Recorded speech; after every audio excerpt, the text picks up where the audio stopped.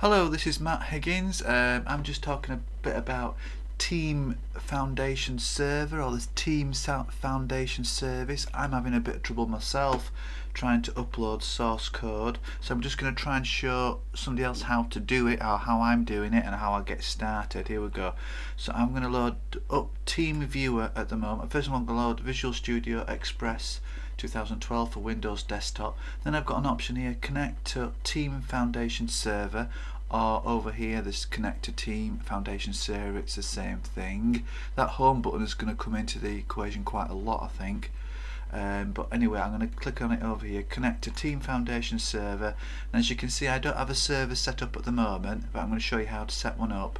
This is a server where basically all the master source code is saved, and where the master copy is and everything else. So I'll click here, servers, and now it's asking me to add a name of the server and a URL, so I'm going to click on add. At this point I need to know the URL of where the master code is, if you don't mind me calling it master code. So I'm going to load up, I'm with CodePlex, as you probably maybe know, maybe not, but here I'm going to go to my, just in case you missed that bit there, I'm on the main CodePlex web's home page as I log in here, and then I go to the project that you're a member of, then I go to the source code area, and then I go to connect to get the URL details, which is here. So I'm just going to right click copy, I'm going to go and just paste that in here. Now I've tried this once already and it asked me for a username and password, so I'll just go back to the instructions again. The username is just simply copy it from here. The password is whatever password you use for the website. It did actually take me a few attempts, and I'm sure I wasn't mistyping it, so if it doesn't work just try it a couple of times, 2 or 3 times. It was a bit weird. Anyway, so I'm going to click OK. For me it's going to remember my login and password from last time, because it must have been, so I can't change that by looking at it, but who cares, I guess, as long as it kind of works. So now it says something about working here. Now here it's automatically showing up 2 projects that I'm already part of. I'm only interested in one of the projects that I'm currently working in, so that's C# begin. So I'm going to click on connect and see what happens here. Now nothing changes in the middle, but over here now you've got this home button again, but again very important, and this source control explorer. So I'm going to click on there and see if I can remember what to do.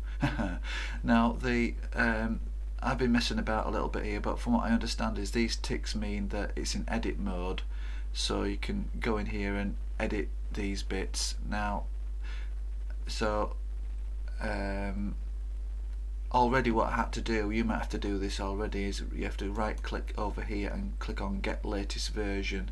So I'm going to do that anyway on mine, see what happens, but this gives you an idea what you need to do. My file's saying they're up to date, and also I can just do a right click, check out for edit. So basically it comes up with something here, and I just leave these as they are, and then I go check out. In other words, cannot change item blah blah blah because it's pending, is it, or whatever. I was messing about, so just ignore that bit for now. So basically it's saying that I can edit everything here. Now the key here, I guess, is how do you start editing it. It should ask you where do you want to save your it will start downloading all the source code. It'll ask you where you want to save it to. As you can see, I've already chose somewhere on my PC, so it's not asking me again. If I click on this, I've just noticed it myself actually, I'd like to be able to go in now and start editing the code. So I'm going to click on this and see where it takes me. Here we go. So I've got this is the actual folder on my PC, what it's downloaded the source code to, all the files. So I'm going to double click on this solution here. In here is all the main files, all the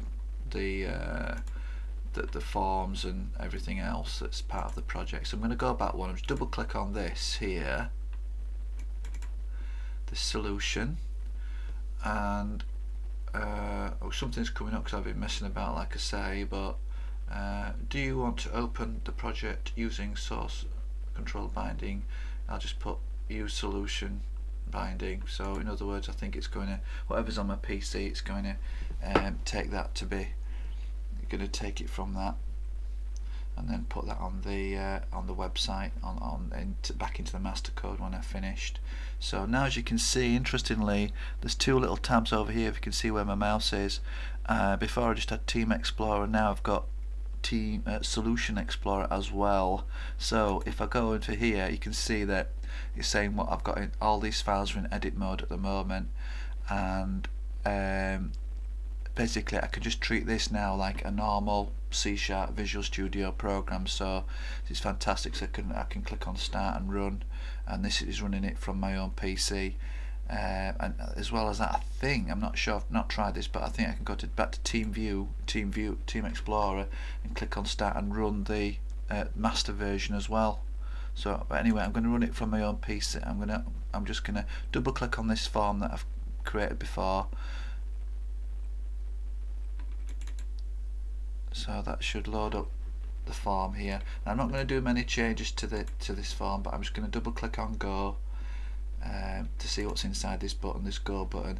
And basically I'm just going to do a very subtle change. I'm just going to see those 4 dots there. I'm going to make it into about 10 dots. That's 4, 5, 6, 7, 8, 9, 10. That's not going to make any difference to the project at all. It's just a sample of what you can do. So I could make adjustments to the code, try running it and everything else. So here I'm going to click on just simply save it, save all. So save all, or you can just click on save, and then I want to go back to the Team Explorer again, and as you can see that this is still appearing from my local version of my PC. I'm not so interested in that anymore, so I can close that out the way now, and I'll get rid of that. So I'm just left with my Source Explorer up here now. So I want to find the file. What's a good practice is just to have a look at the difference between what's on the master and what's on your own PC. So that file I've just edited, it's just there. So there's a useful button here which is compare with local version. So I'm going to click on that, and hopefully, yes, there we go. So it's basically saying this code on the left is what's is the master source code. And you could say this code on the right is what I've just edited. If I move to the right, you can see that there's extra dots in here that I've inserted, and that's what it's highlighting. If I'd made any more other changes as well, it's quite handy. You can move this up and down to any other code changes you've done, just to confirm that you're happy with those changes. So I'm happy with the differences there. So I'm going to click on the cross there to get rid of that. And now basically I want to just upload my differences to the website, because I'm happy that this is all working. So there's one button here which check in, which means check everything back into the master code. So I'm going to go for check in like this now.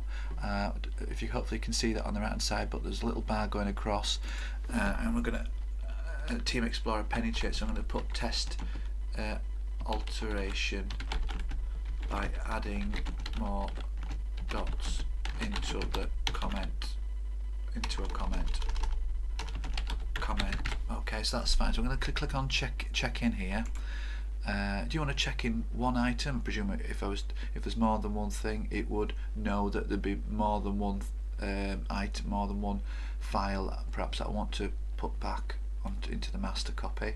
So I'll just put yes, and then it's checking in one item. So the bar goes across, successfully checked in. I believe it, but it looked good. So I'm going to go back onto my website now.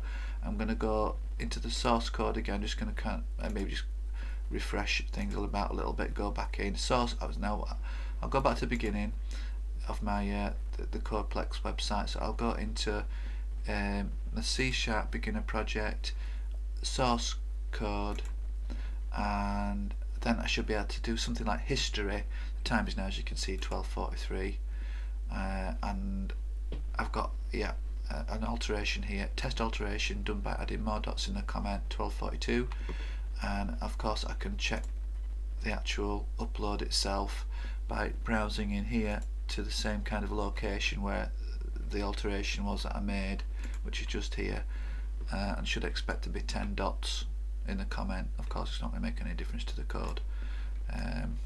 So there's 10 dots there. So that ends the little tutorial on how to use this team viewer for Express 2012. It is a bit awkward, but follow along with me, and if you keep practicing, it's like anything else, I suppose it gets easier and easier. There's probably better ways to do this as well, so I'll be very interested if anyone else can do a tutorial that's better than this one. Okay, thank you, thanks for watching, I'll speak to you again soon, bye bye.